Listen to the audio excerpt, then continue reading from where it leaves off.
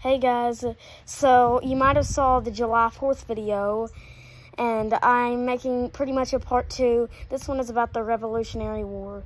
So the Revolutionary War was between America and Britain for America's freedom, because before there was America, there was the 13 colonies, and Britain owned them. And America wanted freedom because they didn't sail over to the U.S. On the Mayflower for no reason. And I will make a video about Thanksgiving later on in November.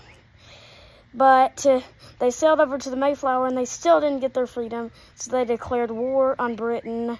And they had a big war for our independence, and they officially got freedom on July 4th, 1776.